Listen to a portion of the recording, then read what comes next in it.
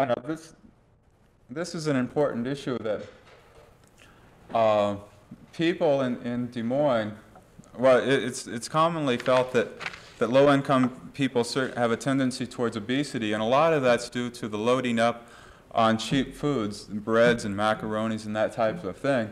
And in Des Moines, it's very common to see people taking these types of sacks of bread. You can buy them for $1.50 and taking them home for human consumption. Recently, I talked with members of the Polk County Mediation Center, and they were relating the idea that the added stress that comes from cutbacks of social programs brings them more business. And they say if the June 30th cutoff, or if the June 1st cutoff for food stamps comes through, that they expect their business to increase 30%. And I talked with this patrolman who thought that his business would increase 50% if the food stamp program, if the food cutoff comes in June. He went on to say that this neighborhood will turn itself upside down if that cutoff comes. I was in a low-income area in Des Moines. And that's the last slide. And at this point, we could turn the lights up and have some discussion.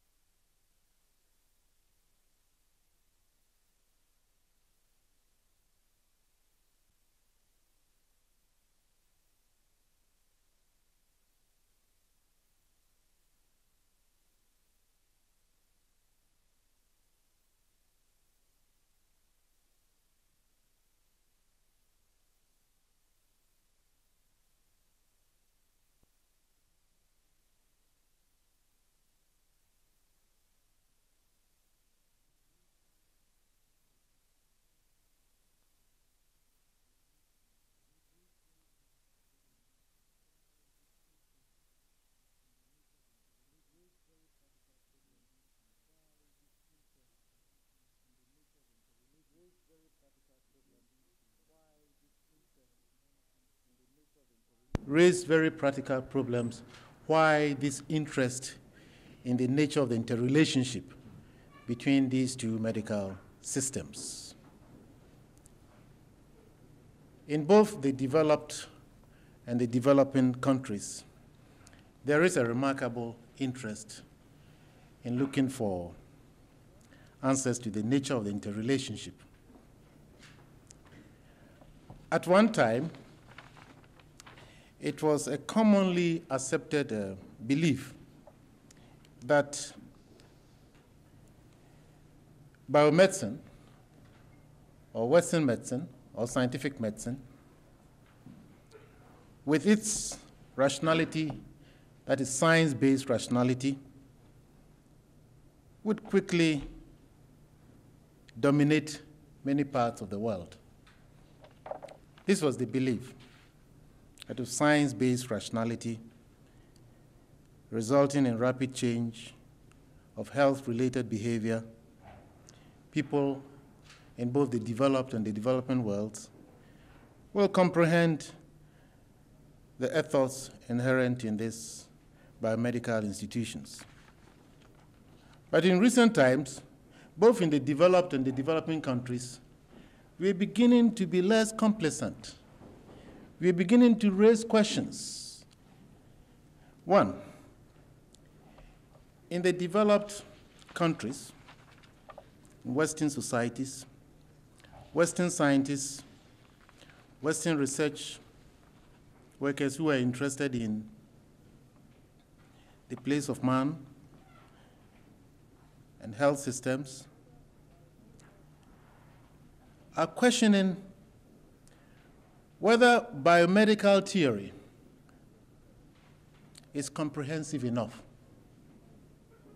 There is a serious question about whether scientific medicine, we are using these three concepts, but I think I will look and accept this biomedical model for obvious reasons, because it is the predominant concept now.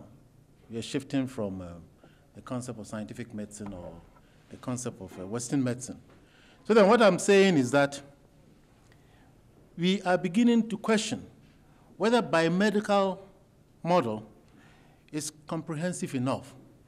Inherent in biomedical model, that is scientific medicine, is the germ notion of disease. But from philosophical point of view, that is when you look through the history of ideas, you could trace the beginning of this theory, biomedical theory. It is a reductionistic theory. That is, at one point, even most of us who have done philosophy of ideas will find Descartes' preoccupation with the mind and the body. And for that reason, we get an idea that the scientific quest, the scientific understanding of the body, that is the materialistic conception of reality, became the fashion. And even before Descartes' time, that is the 17th century, we get into specific ideas from the Christian orthodoxy. That is, the Christians with their preoccupation with the mind, the spirit, which is very important, gave more or less like a written permission for the scientists of the age, Aristotle and others, to be preoccupied with the body, which was not so important. So here, what am I saying? I'm drawing our attention to the interest that in this day and age, in Western countries, in the developed countries, we're beginning to know that the reductionistic theory inherent in biomedicine is quite narrow, and we need to look for more comprehensive ideas. So then we trace the history of scientific medicine or biomedicine. And then we get into the idea of looking at the body as a machine, you see. Presently, it makes sense because we have broadened the outlook somehow that the human conception of the body as a machine is the basic underlying theoretical preoccupation by the medical scientists in biomedical institutions, that is scientific medicine. Because it is a scientific quest for knowledge, isn't it? It's analytical science. Analytical science tells us that we need to isolate organisms. We need to dissect, open the body, isolate, look for unity, cause and effect type of relationship. The whole could be understood, both materially and conceptually, and the whole can be understood, just like management objectives of the human body, you see. So then, with this mind-body dualism firmly established, we get improvement in the material aspect of this scientific quest. That is, when you are sick, this materialistic conception of reality will tell us that the doctor will have to look at it analytically and break down the machine, look at it, then repair this machine, and then say you're cured. And here we know that this scientific approach to disease began, and it has got a tremendous success, there's no doubt, in my country, in Ghana, in many parts of the world. You look at the statistics, quantitative indicators, you find that the disease pattern is being lowered, mortality rates. We are also finding also that the life expectancy. But we can raise philosophical questions about these. That should we live for 70 or 80 years? But the point I want to direct your attention to is that there is this realization. Therefore, biological, medical approach to disease, I have argued, has been successful beyond all expectations. But at what cost? At what cost? My friend David Warren, Warren mentioned appropriately the cost aspect of this. I think there again, in many societies all over the world, we are worried about the cost. The cost in terms of finance, the cost in terms of human happiness. Then also, another rationale why there is an interest to look for another paradigm or to broaden the paradigm of this biomedicine theory is that we're beginning to see, because of the success, this is one of the unintended social consequences of medicine. We are living longer, and we are living all types of chronic diseases. We are looking at cases where doctors are more concerned about hypertension. The biomedical reductionistic theory is exclusionistic. It's exclusionistic. In the sense that how do you explain within the concept of germ theory about mental diseases? How do you explain within the concept of the germ theory about chronic diseases? But people are living longer, and they're raising all types of questions. People are now raising questions about nursing homes. Is it a place for us to end our life?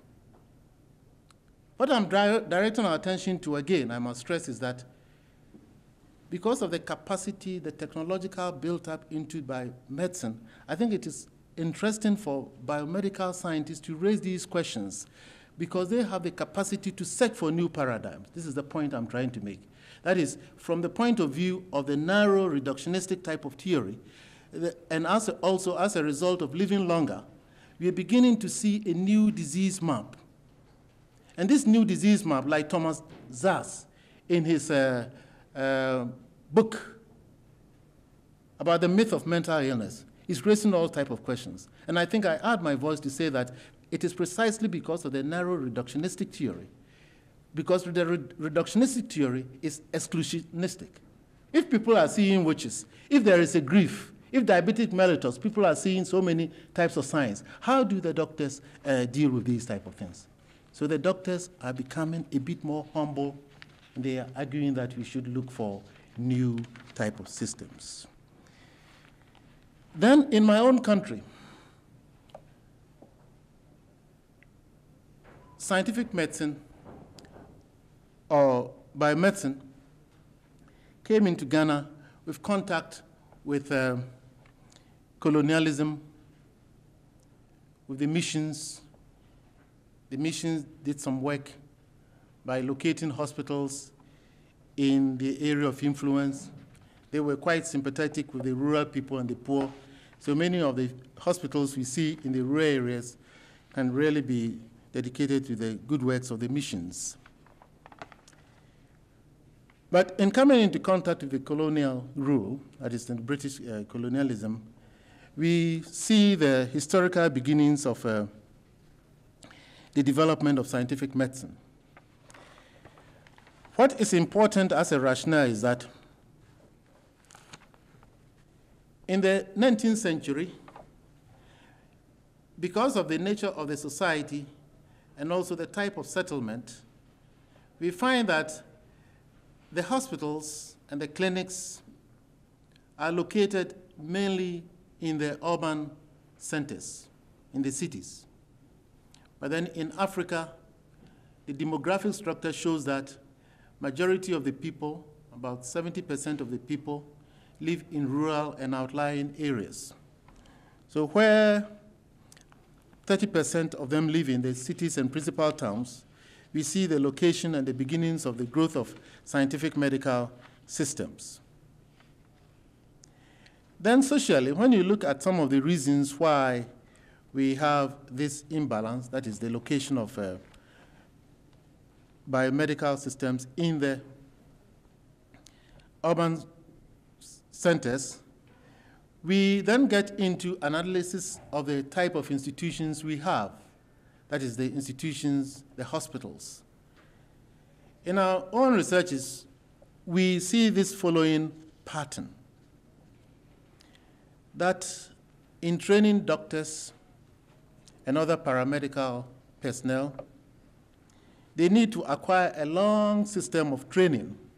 They need to use sophisticated technology. Then also, as a result of the method of operation that is using scientific analysis to determine the cause and effect relationship, whether the person is sick or not, you need to have certain support systems, physical support systems, electricity, for example. And for that reason, you could come to a conclusion that biomedical institution operates in style. It operates in the urban areas. It is a modern institution. It has to find certain types of support.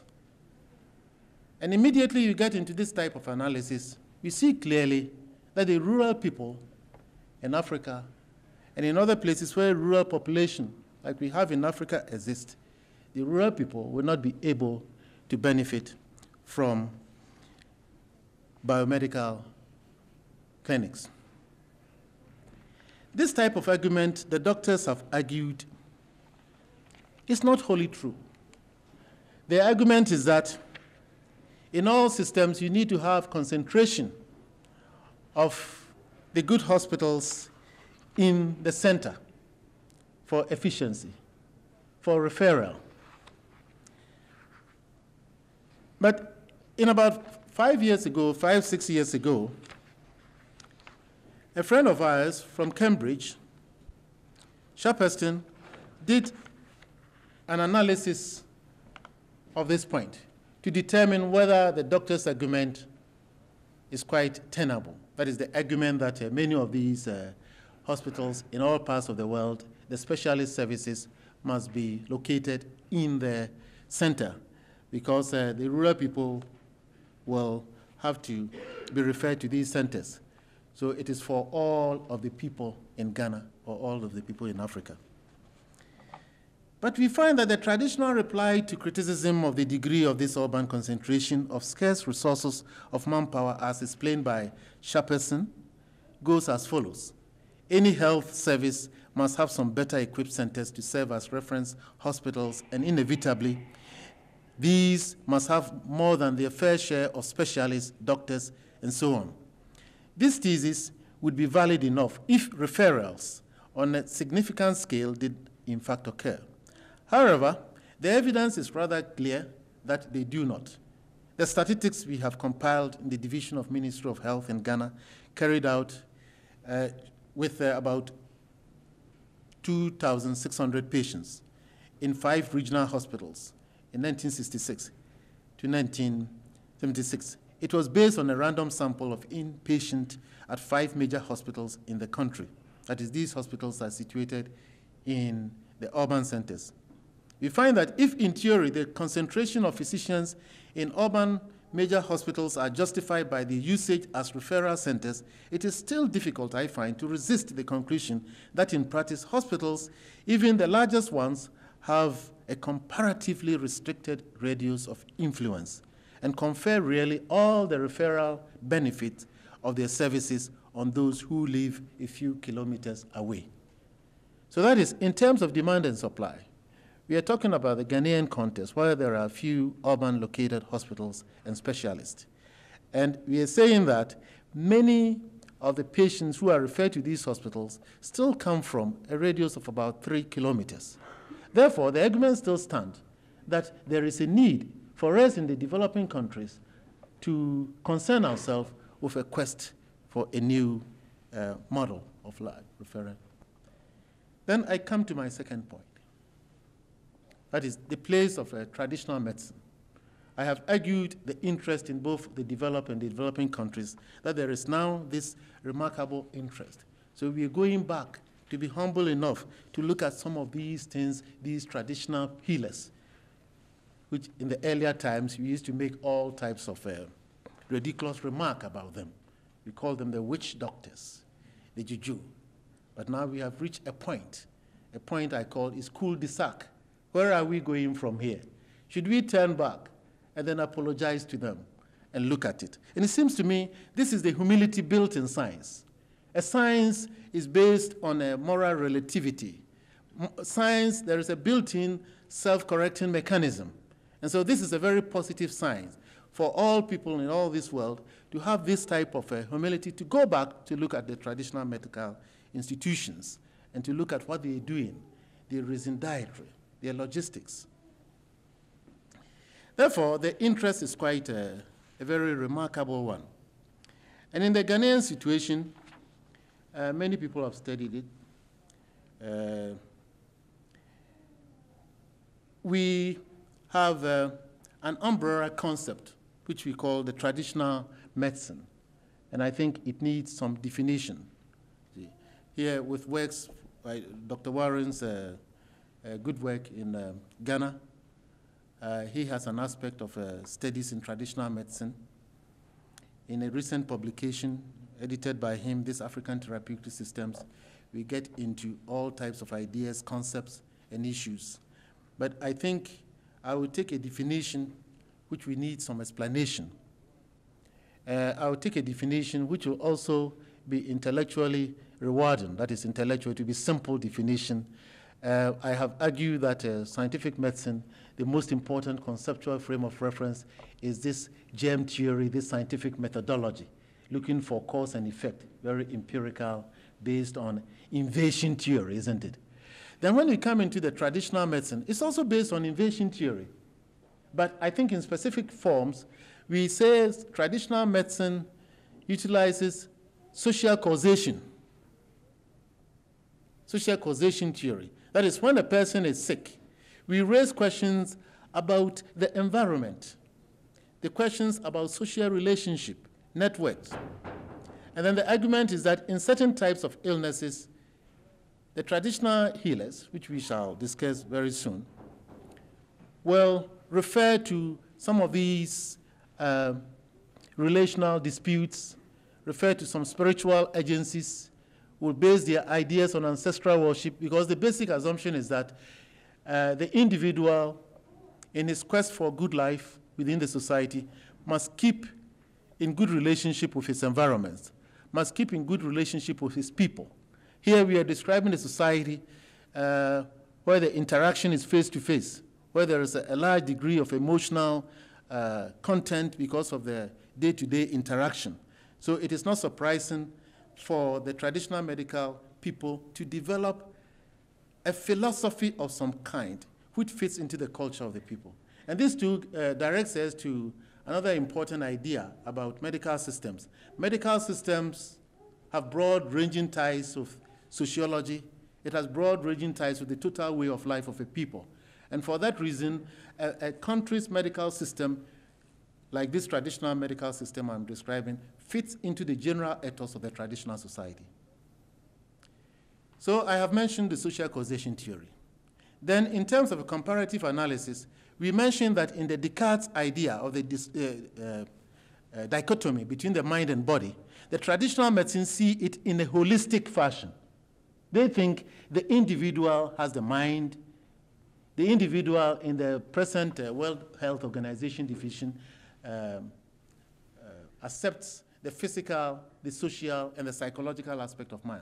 And so when you simplify it and look at the mind-body dichotomy, which Descartes did, and which has been very efficient vis-a-vis in developing a scientific medical model in its specific treatment of acute ills, we are saying that in the traditional medical institutions, there is no distinction between the mind and the body, in a general sense.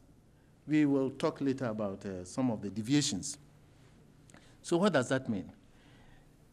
In modern terms, when you do cost-benefit analysis, then you can argue that this general, comprehensive type of theory is very weak, isn't it?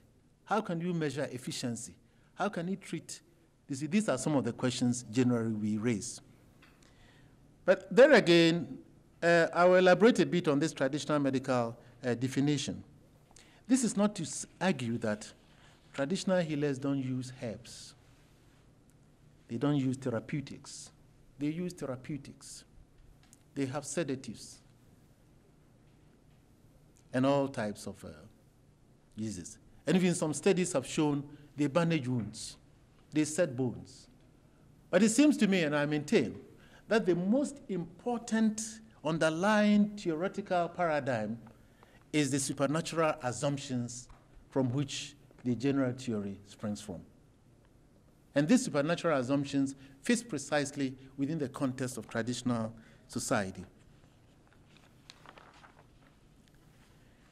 There are all types of traditional healers.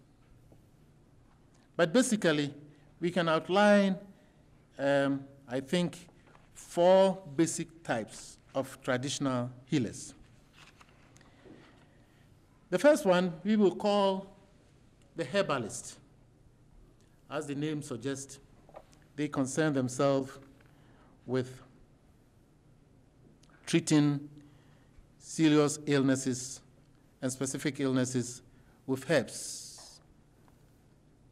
It's very nutritional, not synthetic preparation. They get it from trees. There is a long history about the socialization of these herbalists. And when you look at the socialization of the herbalist as a case in point in traditional medicine, you could see that all doctors in all societies have got a specific pattern to train the young ones, the young recruits. See, it varies. They have admission criteria. You see, though we may want grade 12 or grade 13, and physics and biology, chemistry, and mathematics, or something, they too, they know, but it is very particularistic, their criteria. They understand it. And in our researches, we have found how in the initial 1-year period, the apprentice undergoes a period of observation, orientation. You see, they don't tell the apprentice the serious things, just in case you resign and you give the secrets away. See, so this is also an important aspect of the socialization. First, I'm saying that they go through a long period of socialization, and they know the type of people who will stay within the context of the traditional medicine. You see, and there you must understand it from the point of view that we are describing a particular type of society. And the whole general idea is that many of these healers, they are not spending all their time, treating ills. That is the herbalist. The herbalist is a generalist. And I think from sociological angle, we know that in rural traditional societies, there are more generalists than the specialists. So then we get into a situation where the herbalist may be a farmer, the herbalist may also be a carpenter, and in the evenings he may also treat. But what is interesting also about the description of the herbalist is that as the nature of the trade, it is kept within the family, you see. The growth of scientific theory is quite a different universalistic model where you share your research findings. You, because of the nature of the scientific community, you meet and you discuss your research findings. For example, say Alexander Fleming discovering penicillin at one point has to share it. But I think some of these herbalists we have seen, they keep it within their own family tree, which is the basis of the kinship relationship.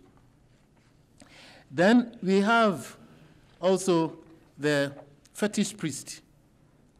I have described the fetish priest in my book, Medical Systems, because I think they're a fascinating group of people to study. The fetish priest, or priestesses, both men and women, they utilize rituals, divination. They utilize also possession, which is institutionally required. There may be some drumming, which is also institutionally required. But I think these things I'm specifying, when you do a comparative analysis, you could see clearly that in the development of the professional fetish priest, he or she passes through 4 or 5 criteria, which is also common to all professionals. That is, development of a particularistic body of knowledge. The body of knowledge is particularistic, and you acquire it through a long period of training, right? Then, when you develop this particularistic body of knowledge, you become a person in a superordinate vis-a-vis subordinate type of relationship. That is, the patient comes to you, and the person who comes to see you, interested in his thinking is that he does not know what he's suffering from, and that he will take your suggestion. It is a superordinate, subordinate type of relationship. And I think this is very important because the layperson has not that type of knowledge. And this fetish priest has that particular type of knowledge. And for this reason, there is an interesting relationship. There are certain types of diseases, illnesses, which may go to these fetish priests. And we have found out that even in the cities, I have suggested that scientific medical institutions are prevalent. But then because of the reductionism, acute ills, malaria, bilharzia, appendicitis, surgery, will go into the doctor in the city. But then when questions are raised, even among students, how then do I pass my exams? These are questions people are asking. How then can I keep my wife? How then can I keep my friend? These are questions. They are health questions. The people who are raising these type of questions wouldn't go to the doctor. Why? Because they know clearly that the doctor will think that there's something wrong with you. I mean, how can you tell me that in a dream you saw that there were witches dancing around you? But people are grieved. And for that reason, there is a real indicator to show that in the bizarre psychosomatic illnesses, mental illnesses, schizophrenia, and quest for happiness, these people will go down or will go up to see the fetish priest. When you go to see the fetish priest, she gives you a very reassuring welcome. She wouldn't ask you the old classical scientific question the doctors will raise, what is wrong with you? She will say, I knew you were coming. And that alone is therapeutic. She knows. Why should she raise questions?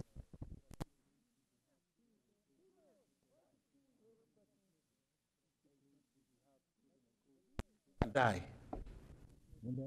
Quickly, if you have, quote unquote, so-called scientific mind, to say, to dismiss it. Oh, it's not true. But W.B. Cannon's analysis in the American anthropologist was very, very interesting. He was able to analyze some of the physiological things which would take place as a result of the fact when the person is sad, one, or very, very anxious, or nervous. The adrenaline, secretion over secretion, then here it will affect the whole blood electrolyte system. Then in terms of being depressed, you're not able to eat. And if this goes on, you get into a cycle, which is vicious of some sort. And for that reason, if you believe in it, because belief system is a very important aspect in this analysis we are making. And for that reason, W.B. Cannon tells us a very important point. That is, from a differential functionalist analysis, there are a whole series of people with the belief systems who utilize different therapists. And I'm suggesting that when a person goes to see the fetish priest, then the basic assumption is that he is that type of person who is more suggestive, and for that it is very therapeutic. The same thing recently, not recently, in the 60s when we were students, we find that Hollinshead and Reddit's analysis of the social class and mental illness, they tell us a very interesting thing, that we shouldn't dismiss it. The doctor, this psychological confidence issue, it's not all that quantitative, looking at your blood pressure and all those type of things. But that moral suasion, that confidence, when you believe in somebody, it goes a long way. And that is the main psychotherapeutic potential of many of these healers. So the type and nature of the people who patronize these things are important. Because in my analysis of professionalization, I was suggesting that these fetish priests and the herbalists developing a body of knowledge gives them a very important position. They have authority. And this authority gives them that chance to determine social action. That is, you believe in them. So actually, in this analysis, you could see that when you go in to see the fetish priest or any doctor of some sort, but importantly, the fetish priest utilizes this position. And the fetish priest, like the doctor, deals with, not with customers, but he deals with clients. And professional-client relationship is one of superordinate-subordinate relationship. The argument is that you don't know. And so when even you do suggest that you have a headache, I have every right to tell you that you don't have a headache, but you have cancer. Why? Because you know I know. And so you have given me a legitimate authority to sanction you. See? And it is important. You see? Though there are a few deviations as a result of knowledge and all these, when the doctor says you're suffering from this, you can hunt if you have the doctors available, other places. And we have seen patients going from place to place, you see, hunting for different, in their quest for therapy. Then, in terms of the fetish priest again, for professional emphasis, they have this ethics, body of ethics, that many of them we have covered, expected not to kill or to use their medicine to kill anyone.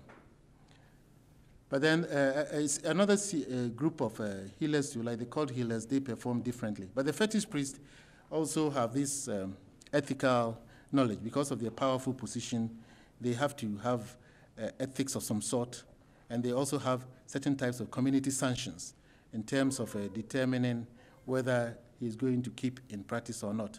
But with this community sanction, I find it very interesting.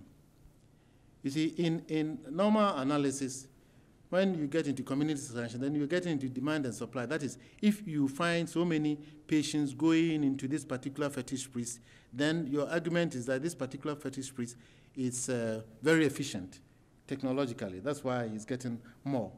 But then we have found out that this fetish priest argument is that, I asked one, and she told me that a patient, when a person is sick, the person has 3 chances. One is to recover. The second one is to continue to be sick. Then the third one is to die. But as a result of the supernatural assumptions, in terms of magical religious assumptions they have, it is quite clear that the second argument of this fetish priest is that he or she is trying to help you. You see, it's a particularistic society. It's helping you to recover. And she's not charging you immediately any fees, you see, which fits also into the society. So she's helping you. And she also knows the idioms, the philosophy, the whole background of the society, that the ancestors are there to protect you. Therefore, what? Therefore, if you are sick, it means you have got social deviation. You have done something wrong against society. Therefore, he's only trying to help you by using all these techniques. You see? And you understand this type of language. So if he or she does not succeed, it's not her fault, but your misfortune. Then it comes to the time of payment. There again, you understand it from the broad understanding of a Gemeinschaft society, you know, a society where there's kindness, effective interpersonal relationship. The fetish priest dances all night around you. If she prescribes a salt-free diet, she is also not eating the diet to make sure that you really believe in him or her. And so when you recover, she will at least inform you that you have been at the verge of death. And for that reason, you must do something. And you know, sometimes, I have talked to some of my friends, you may even end up paying more than is needed to be paid. But that is besides the point. The point is that they're using the whole traditional thing. I interviewed some patients, and they were really saying that in terms of Ghana, scientific Western model where the government subsidizes heavily, these traditional healers charge a lot, because sometimes you have to pay so many things in cash or in kind. Then we have the bone setters. you see, as a specialty. And they also, as I said, they may be doing some other things, and they get some people, and they use certain types of experiments, with animals or with chicken, and they also apply some herbs. Then the cult healers, the cult. This has been studied by Barbara Ward's analysis of the cult healers, which is very interesting in here. I think the cult healers came in, according to her analysis, she was saying that as a result of a society in transition, there are a whole series of new cults emerging in the cocoa growing areas to meet with the demands. So I think for our understanding, the important thing is that these healers are also specialized, and these healers are also responsive to the demand of the time. Then in recent times, in the recent article by one of sister and also Mike Warren in the MAN, that is this anthropology newsletter, medical anthropology newsletter, November 1979, we get into a very interesting area, which I put under the traditional healers, that is the traditional birth attendants. The traditional birth attendants. They are the midwives. The midwives. In Africa, a recent booklet by the World Health Organization also supports the point made by these authors I have mentioned, that about 80% of the deliveries are performed by these traditional midwives within the age group of about 55, 60. In every village, we have them. So then the argument then is being made that in all known societies, we have basic institutions. And this medical institution shows clearly that medical institution is a universal institution. Therefore, in Ghana, I have been able to characterize two pluralistic medical systems, two systems of medicine, the traditional healers and then the Western biomedicine, or what I sometimes call the scientific medical systems. Now the question is to look at the interrelationship and to see the emerging paradigm, that is the emerging way out, which again I will argue is of interest to all of us, both the developed and the developing countries. Because I have mentioned in my introductory remark that scientific medicine is very reductionistic, and there are a whole series of chronic ills as a result of the good intentions, the technology of scientific medicine. People are living longer. People are no more dying quickly as they used to die, but they are all becoming chronics, those who are sick and that type of thing. And for that reason, there is now this search. Then I've also mentioned that in our society too, because of the unequal distribution of the resources, unequal distribution, that is, you can predict with a certain amount of certainty that in all the African countries, in many of the third world countries, when we have 1,000 doctors, about between 80 to 90% are in the center. And it is easy to explain, and I don't think we need to bother about it, because they live in style, and they need to have some social support, the doctors, the nurses, the paramedical men. Then I've also suggested about the scientific medical institution's difficulty because of its methodology, its scientific quest for cause and effect type of relationship. We get into situations where there are a whole series of support systems, like X-ray, we talk about blood analysis, then we're talking about electricity. In many parts of the African rural environment, these urban dwellers have not been able to provide electricity for many of the people in the rural areas. Then in recent times, we are also getting into situations in the developed countries, say in Ghana, where the rural people are becoming poor. The rural people are the most productive people. There are documentations, agricultural society. They have the capacity and the social organization to grow the cocoa. In Nigeria, the groundnut scheme. In Nigeria, in Kano, we find the good works of these rural people in cotton production to supply the raw materials to feed industries. We also get into situations where in Kenya, we get into the coffee and others. So my argument then is that as a result of this parasitic relationship between our cities and our rural people, there is a very interesting development. We don't get the hospitals. We have not yet analyzed the therapeutic potential of these traditional healers. The doctors, immediately you ask them that they should go to the rural areas, they won't go anyway. Then are we being fair to these rural people? They are producing the goods. And in any normal relationship, that is the city and the village, it must be a reciprocal type of relationship to sustain that relationship. But I'm suggesting that it is parasitic. The people in the rural areas are producing the goods. But when it comes to the time of sharing the national cake, you don't give them some of the goodies. You don't give them the hospitals. You don't give them the clinics. You don't give them the doctors. Then what are you saying? And then in terms of imposing some of the modern institutions, like this modern educational system, all the young ones are moving into the cities in terms of rural-urban migration, the push-pull factor. So they are becoming anemic in the rural areas.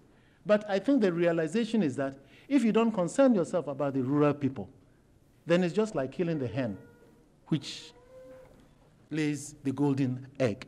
And I think the concern is very pragmatic.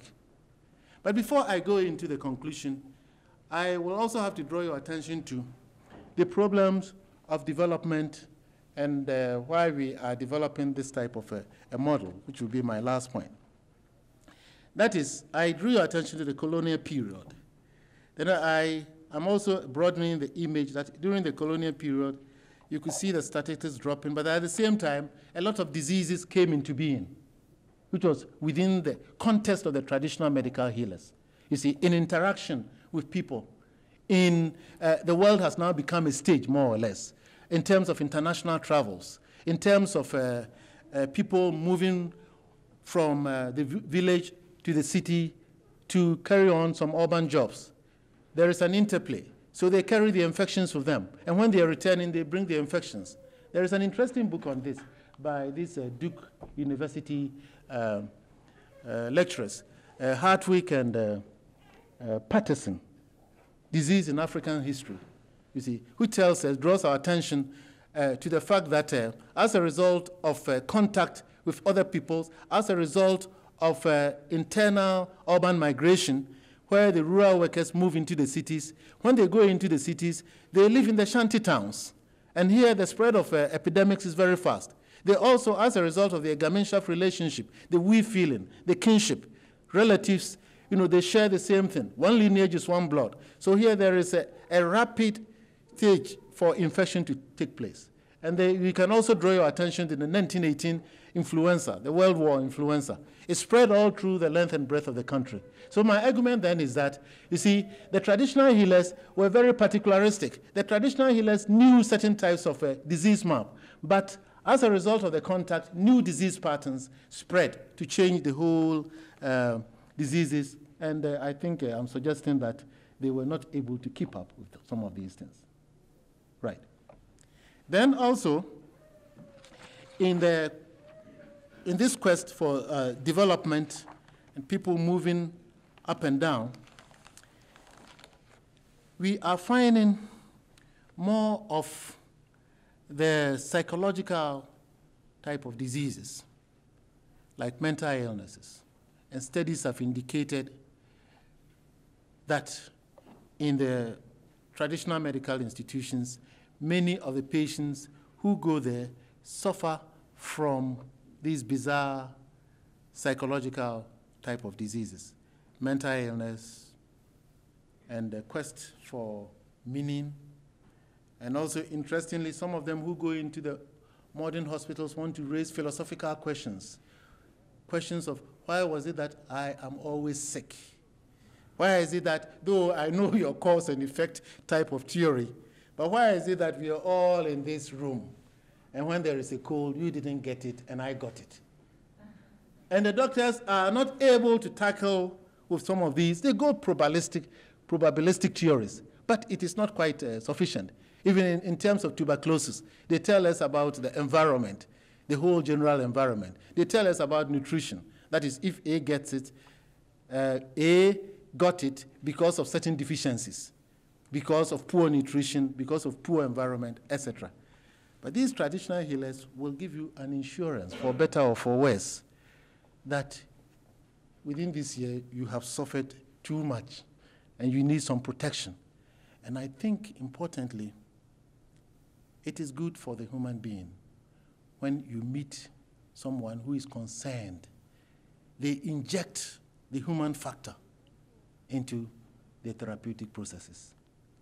They also look at the whole thing.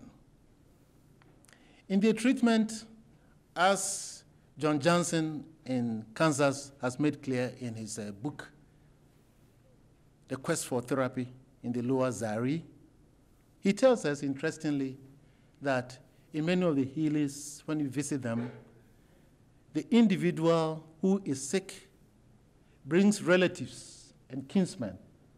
And to him, these people are performing crucial social functions. These people are what he called the therapy management groups.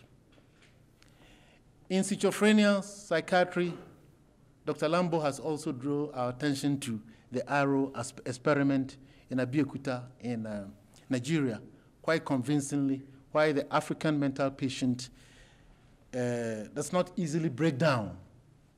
He tells us, interestingly, the support systems this man has. So with all these type of little examples, we get into an understanding of a comprehensive view of man. We get into an understanding of the human factor. And here in a comparative interaction analysis, we get a look at scientific medicine. It is an aspect of technological growth. I have suggested that it has helped all of us. There's no doubt about it. But I think for us to look at this organization, technological organization, which is so efficient, we need to criticize it so that the people within it can improve it. The people within it, I'm talking about the research scientists, the research doctors, because they have got the technology. And I think if they become less complacent, there is a hope for us. We get into situations. There has been studies where the family, in the quest for therapy, he has to see the poor mother, 35 years old, with a husband. Maybe she is alone with 2 children. She has to see the ear specialist. She has to see the nose specialist. She has to see the orthopedic specialist. She has to see the stomach specialist. She has to see so many ex-specialists. Cost, energy, and time. And the frustration too, and the development of new syndrome, I suggest, in the quest for therapy. And these are some of the practical questions that we should raise in order to understand where are we, in order for us to understand that there is now a need to look at a broadening base, in order for us to understand that we shouldn't be complacent with this present system of scientific, reductionistic, theoretical focus. So for that reason, in conclusion, in Ghana, with the help of a World Health Organization, USAID, international agencies, and others, Ghana government signed a contract, 5-year contract, to look at the community participation approach. And this is a very pragmatic result of the unequal distribution of health resources to these rural areas. So the argument now is that we need to look at the rural areas and find a health model which is based on community participation approach. Community participation approach. That means that the locals must get involved in making decisions. The locals must also get involved in management the decisions they have made. This is a shift from the dominant theory. From the theory which says that only the city dwellers professionals know what is right for these rural people. And here the empirical basis of this shift is interesting because I have suggested in my analysis that the rural people in Ghana, you see, when we call them illiterates, they have organization. I have mentioned the cocoa industry. I have mentioned the groundnut industry. And so what are we saying? That we people in Accra, we people in Lagos, know what is best for these people in the rural areas. They are feeding us, and we have a parasitic type of relationship. So why don't we trust them to look for new paradigms? I think this is the basis of the whole thing. This trickle-down theory, this top-bottom-down theory, is based into it is arrogance of some sort. But I'm not saying that the people at the top should not help the people down there. I'm not saying that. But I'm saying that there is a need to look at the community participation approach.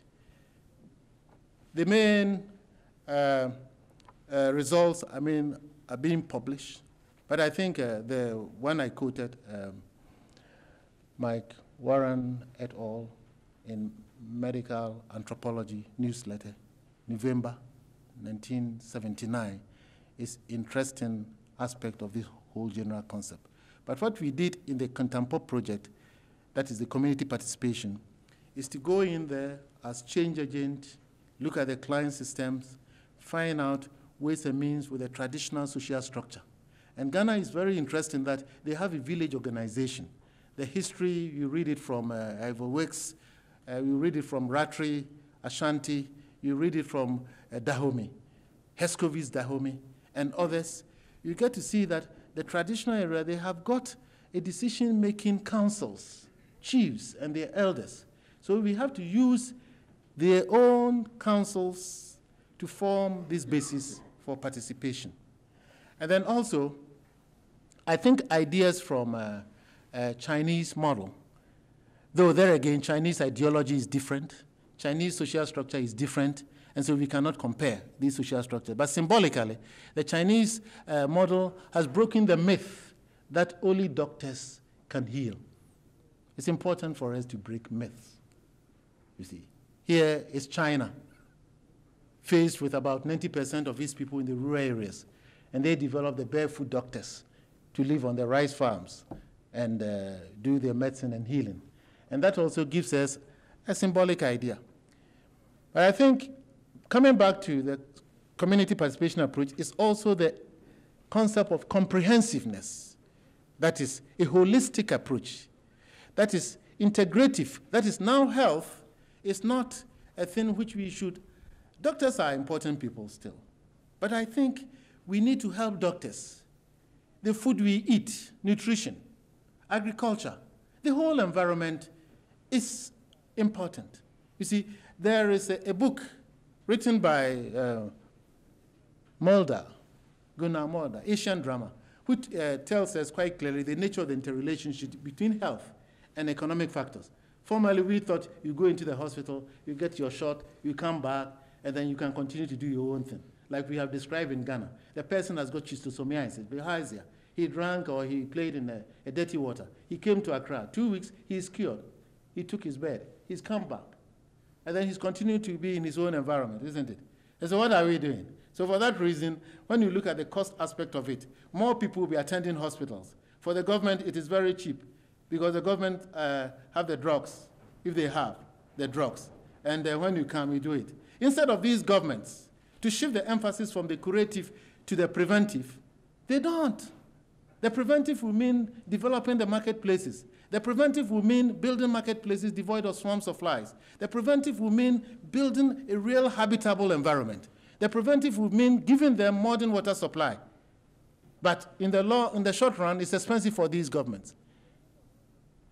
But in the long run, it is inexpensive because many of these diseases are infectious diseases. They are malnutritional diseases. They are communicable diseases. But the government is cheap in the sense that you do cheap things. And I'm suggesting that in terms of the community participation model, the argument is being made that we should look at it from a broad, comprehensive aspect, not to make these narrow, pragmatic distinctions about curative, preventive. Here, the questions will be quite clear, that this is too general. But I'm just trying to focus your attention that at least we know that the reductionistic theory needs to be broadened. So in conclusion, my argument is that we are now getting into the community participation in health, and we are going to use the locals, which studies have started 5 years ago, ended 79. The locals had organization. They selected their own interested people within the environment, and also they selected the traditional healers. You see, the traditional healers have got associations. They know who is a traditional healer. The traditional healers have got some loose associations, but within the concept of the 3 or 4 specialists I have mentioned, there are a whole series of infighting in this traditional healing concept. But I think, importantly, the traditional healers, most of them are practicing on their own. It is very difficult to get them into some associational forms. The associations began in Ghana with the advent of the first government, which saw really the need to look for this traditional healing mechanism. And for that reason, the government helped to establish, to have a distinct, the Herbalist Association, and those who add spiritual healing with the herbalism also form associations. But I would say that within the context of a traditional society, illiterates and also through the oral tradition, it is very difficult to monitor this type of associations in reality. So then, in conclusion, the community participation approach trained the people in a rural environment, you see. There was a shift from an integration model. An integration model will add these traditional people we train to the urban, and you can predict with a certain amount of certainty that they will move to Accra, to where the action is. I always say to where the disco is, you see. And they will ask for promotions, and will ask for, a stratification system. So here it's a question of looking at traditional medicine in terms of articulation, looking at its positive aspect. We trained them, and we were worried what to do with them, but the local councils, that is the village development councils, are now looking after the pay, the sanctions, and also monitoring to see whether we can do something with this broad image I have described. Then the government at its end will also look at the supply of drugs, monitoring the system, and have a relationship of some sort. These people we trained as a first-line primary healthcare attendants are also been told to relate with the district. Then on this last point of the traditional birth attendants, which has been described by Warren and others in this medical anthropology newsletter, it was very easy to train these traditional birth attendants. And my own guess is because of they do something specific, and the doctors like people who deal with the material specific. They do with deliveries. It's specific. You can count. But what is important about it is that they have been trained. And with the help of other agencies, UNICEF and others, they have been given small little bags to improve on their deliveries. And this is the beginning of the new way. So in conclusion, I'm saying then that when we analyze scientific medical institutions or biomedicine, we are analyzing it in good faith, that there is a need for it, with its technology, with its experts, to embrace a new model of some sort, or to work towards a new model, to broaden this image, so that we can shift from the reductionistic to a more comprehensive place, so that the man, society, and then the environment will be in good alignment. Because if we don't do that, then like a prophet, we can say that it is going to be very difficult, and we may perish like the dinosaurs. Thank you.